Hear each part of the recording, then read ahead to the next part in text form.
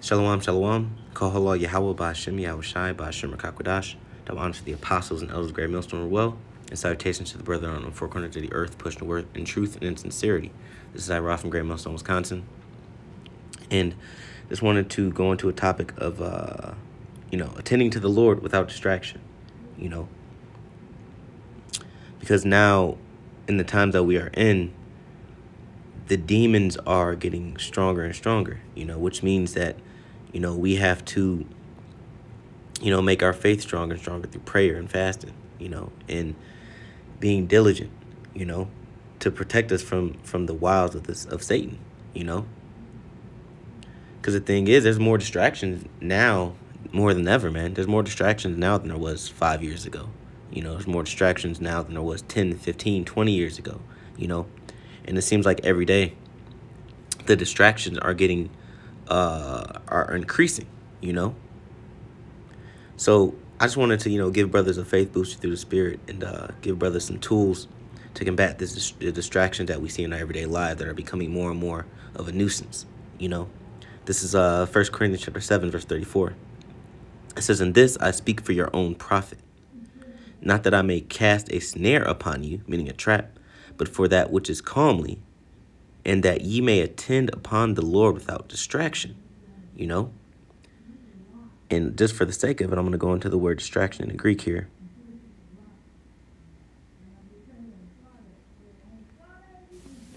Strong's G 563. Aperistastos. Aperistastos. I'm going into the Strong's definition here. It says, as a negative participle and a presumed derivative of G4049, says undistractedly, example, free from domestic solicitude, without distraction. And solicitude is, being wanton, For example, you might see a sign on a gas station that says no soliciting, meaning, no hanging out, no being wanton in front of the store, So we are to attend to the Most High without distraction. This is Romans chapter 8, verse 35. It says, "Who shall separate us from the love of the Most High?" So now what's happening now is Paul is giving you a synopsis of things that can distract you or separate you, meaning pull you away from the spirit of Yahweh Ba'Shem Yahushai, in this world. It says, "Who shall separate us from the love of the Most High?" Salakia. "Who shall separate us from the love of Yahushai?" Salakia. "Shall tribulation or distress or persecution?" So now you're starting to fall on hard times, right? So shall the things that we're going through in our personal lives separate us from the Lord? Or famine, hunger, or nakedness, or peril, or sword. As it is written, "For thy sake we are killed all the day long. We are accounted as sheep for the slaughter," Because the rest of the world views us as such. We're sheep in the midst of wolves, and we're preyed upon, especially the prophets of the Lord, because the prophets in the middle of Yahweh Ba'Shem Yahushua are meek, It says, "Nay, in all these things we are more than conquerors through him that loved us." So we can conquer these things. We can conquer tribulation, distress, and persecution, and famine, and nakedness, and perils, and even the sword, man, women, And that's the number one distraction, man. But we can overcome all these things through the Spirit of the Lord, All it takes is prayer, fasting, and diligence, man. It says, "Nay, in all these things we are more than conquerors through him that loved us. For I am persuaded."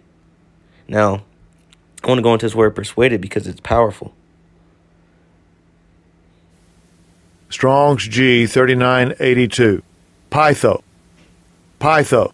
So the Greek word is pytho. It says a primary verb, to convince. By argument, true or false. By analogy, to pacify or conciliate. By other fair means, reflexively or passively. To assent, evidence, or authority. To rely. Agree, assure, believe. Have confidence. And the scriptures say cast away not your confidence in the Lord, man. Be confident, make friend, obey, persuade, trust, yield, you know? So Paul said he is persuaded, man. And that's what we have to be. We have to be persuaded, you know? Let scripture say, let every man be persuaded in his own mind, you know, meaning agreeing, you know? So I'll read it again. Romans 8:38 says, for I am persuaded that neither death, nor life, nor angels, nor principalities, nor powers, nor things present, nor things to come. So he doesn't let the past, present, or future distract him from the Lord, man. You know? He said, look, I don't care about angels. I don't care about death. I don't care about, you know, the things going on in life. You know? I don't care about powers and principalities, meaning the government officials and, you know, any of that, man. Nor height, nor depth, nor any other creature, you know. So when I think of height or no height nor depth, I think of you know, torture tactics. You know, I think of, you know, government officials hanging us over mountains or hanging us from 15-story buildings and, you know, telling us to renounce the Lord, man, or they're gonna drop us to the ground, you know. That's just what I think about when I read this, you know. So he said, basically what Paul is saying here is that he's not going for anything else in this world, you know, that's trying to dissuade him from the Lord, man. It says, nor height, nor depth, nor any creature shall be able to separate us from the love of the Most High, you know, which is in Yahushua Mashiach, our Lord. And it said, nor creature, man, you know, and that's anything on the earth.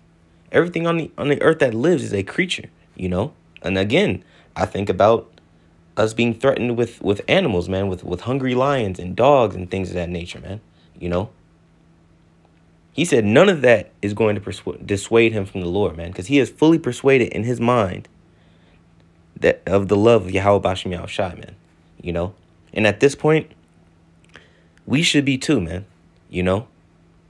We should be too. And if we're not, we need some serious evaluating, man, you know, because we are too close to the end of this thing to, to be teetering on the fence, you know, to not be persuaded, you know, to not put in the work. Because now we're in the home stretch, man. We're in the anchor of the relay race, so to speak, you know. And in the anchor of the relay race, you know, that's time to go all out.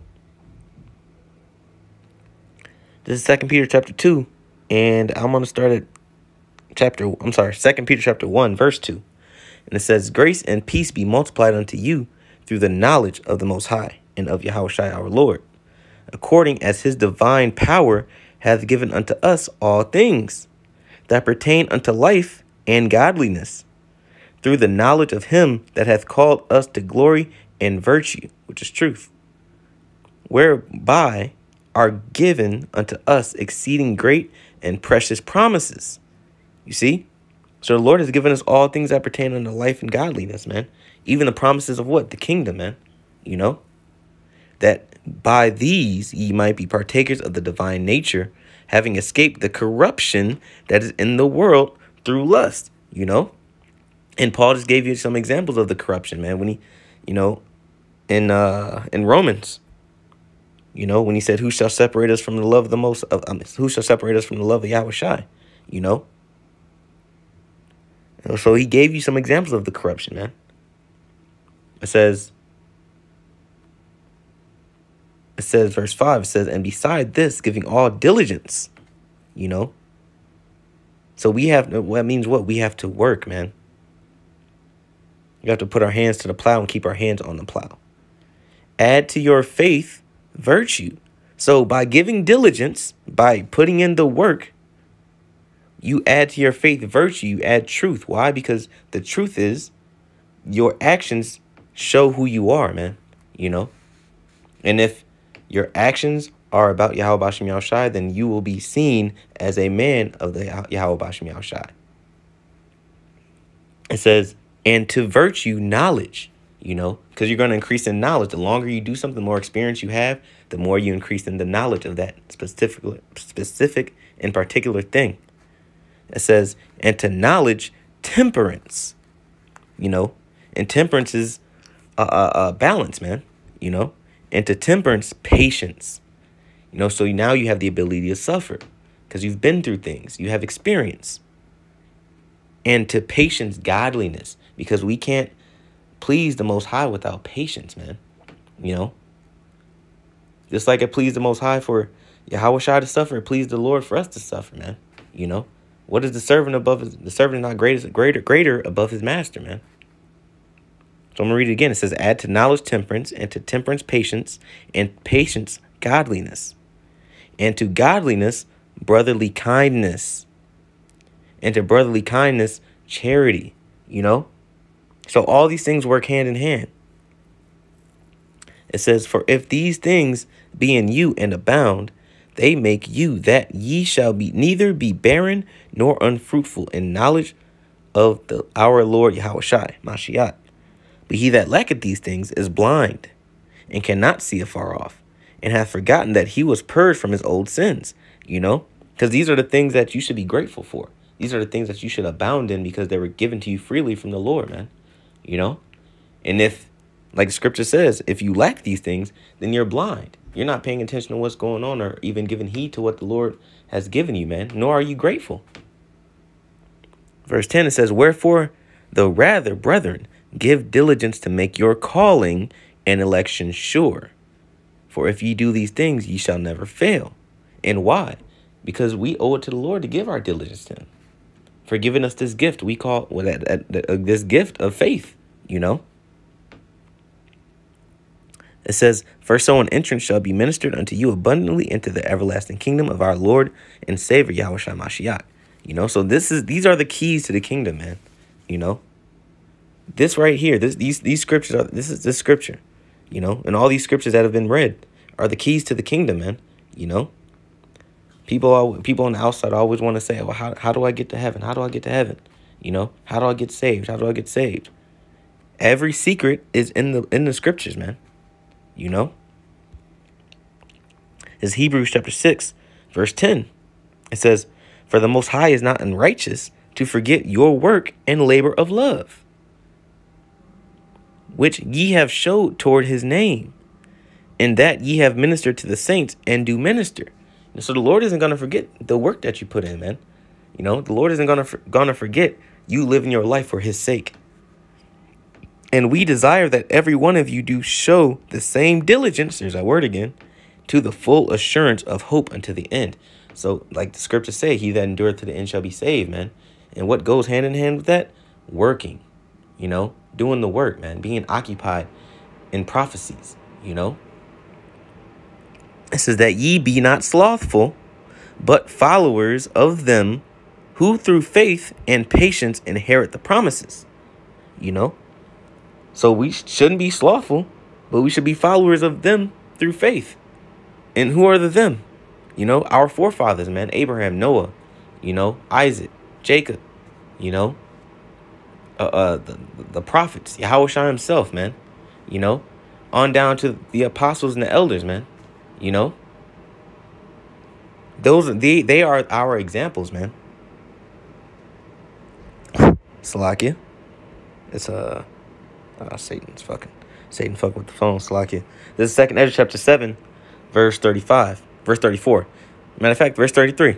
It says, and the Most High shall appear upon the seat of judgment, and misery shall pass away, and the long suffering shall have an end. But yet judgment only shall remain. Truth shall stand, and faith shall wax strong. And the work shall follow, and the reward shall be showed, and the good deeds shall be of force, and wicked deeds shall bear no rule. So the work will be showed, and we're gonna see the good deeds of the elect, man. When you read 2nd Ezra, the 2nd chapter, man, from the I believe 39th verse on down, the good works are shown, and shown those who have done the good works toward the Lord, man. And the wicked deeds aren't going to be allowed anymore, because at this time, this is going to be the transition into the kingdom of heaven, But in order to get to the kingdom of heaven, we have to attend to the Lord without distraction, man. We have to be about our Father's business. So with that, I hope brothers were edified in the spirit of Yahweh Bashem Yahushai. I'm going to give all praises, call halal Yahweh by Hashem Yahushai, by Hashem Rakakodash, double honors to the apostles and elders of Milson Ruel, and salutation to the Lord salutations to the salutations to the hopeful elect, pushing the word all over the world in truth and sincerity. Shalom.